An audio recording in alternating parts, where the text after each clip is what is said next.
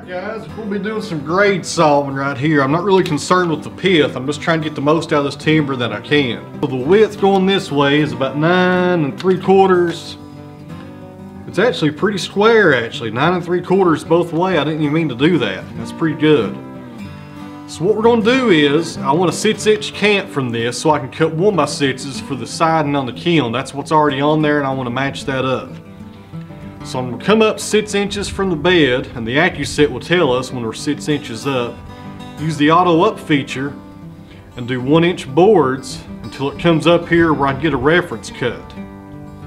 Now I could just start up here at the top and work my way down, but you're not going to fall right on 6 inches.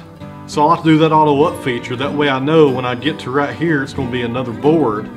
And the first cut might be a little bit of waste. I'll probably skim off like a veneer up here. It's usually like 1/8 of an inch or a 1/16 and sometimes a 1/4. But that's necessary to get your cutting set, so you know you'll get good 1-inch boards right here and end up with a 6-inch can on the bottom. If you don't do that, you may end up somewhere here and you're maybe 6.5 inches off the bottom. And you still got to cut off 1/2 inch to get your 6-inch wide board. So we'll do that. We'll get about, gosh, maybe 3 or 4 1-inch boards off the top. They will be 1 by, like I said, 9.5 or 9 3/4. Good boards. We'll turn this thing up and set it on 1 inch and come down through here and get our 1x6s.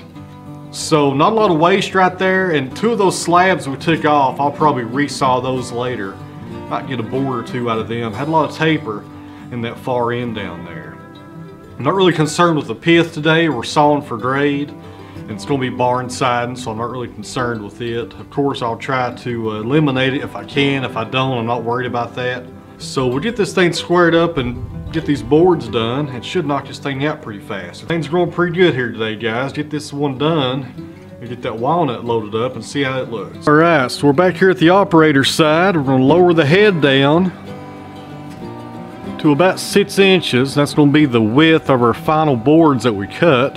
Something pretty neat about this Accuset, it's hard to stop on the mark you're trying to get to, so you can get pretty close and hit this arrow and then go right down for you and find it. So right there's where we want to stop at when we're sawing these boards.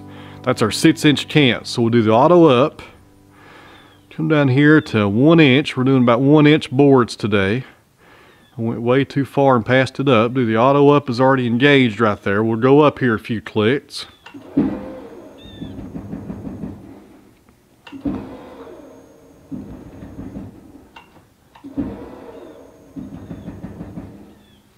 Now I'll push that saw head forward and see where the blade's falling at.